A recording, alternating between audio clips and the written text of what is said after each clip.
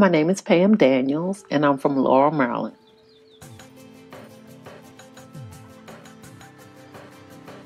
My earliest memory about being a person of color, it was how I was treated. I was treated differently inside of my home because of my color. And I never understood where that came from.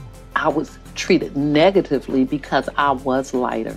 So I had the benefit of being exposed to both sides, having it being light-skinned, being impacted negatively, and to have it impact me in a positive way where I was awarded certain things just because of my complexion. I know what it feels like to not be accepted just based on the color of your skin from your own people. I can pretty much accept it outside because they don't really understand, but from your own people, it's not good. It's not a good look.